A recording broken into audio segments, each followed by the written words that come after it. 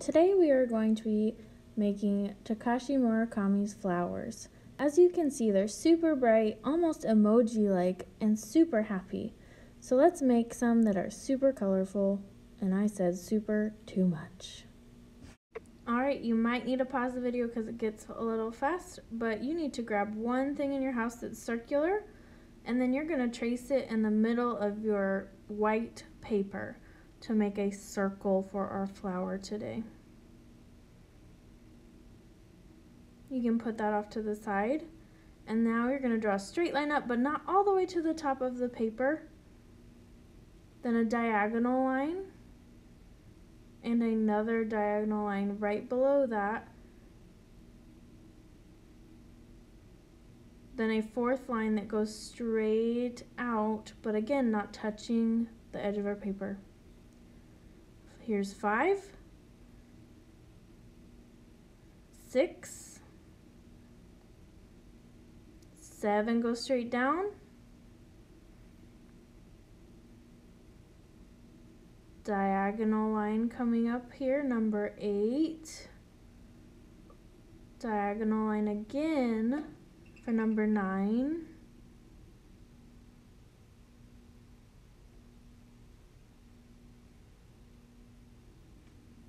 Then a straight out line, just like the other one, for number 10.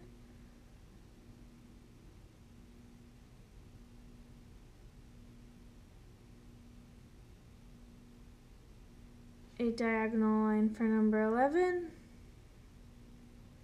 And if you have space, put one more line, otherwise leave it blank. Now we need to do the inside of our face like an emoji, so do 2 ovals for our eyes. Then you're going to draw 2 smaller circles inside of your ovals for our highlight of our eyes. Now let's do the same, but for the bottom part of our eyes. So they're going to be smaller. Again, we're going to keep them white. So 2 small circles inside of our ovals.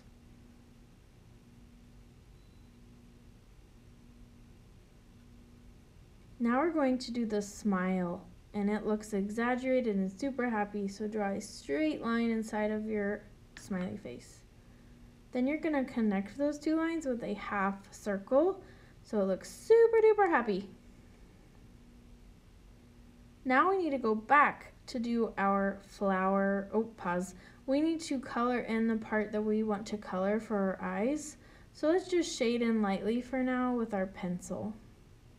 Remember to keep those circles that we made white because the highlight parts of our eyes are white. Now we can go to our flower petals. So you're going to connect every single line together, and that line will be connected by a curved line. So watch me, and then you can do it after.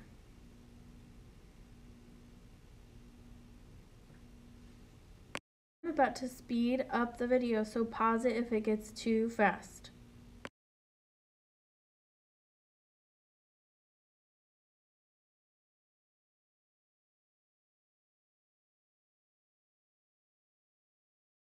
Now you need to grab a black marker or just a dark crayon, and we're going to outline, which means follow all the lines that we just did in pencil. So let's start from the beginning. Let's go around our face first. Now let's do our oval eyes. Then these small circles that we did inside of our ovals. All 4. Then you may color in that shaded in part that we did with pencil earlier.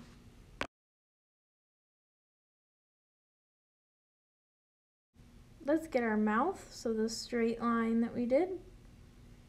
Then we're going to do the curved line.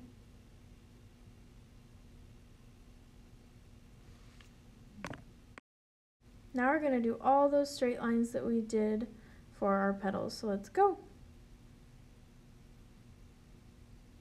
You can turn your paper if it's easier to draw on those lines.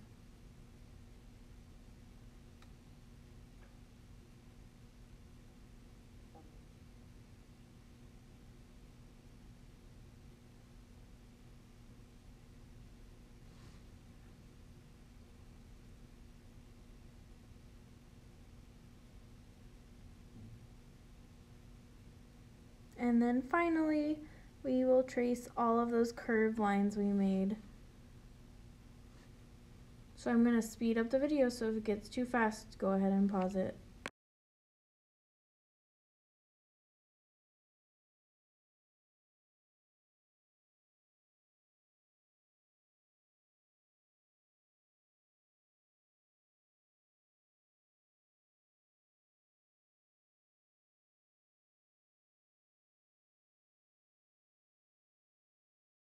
Now you need to grab crayons or markers or something to color with. I like crayons because you can get a lot of different colors and shades if you press lightly on two colors together.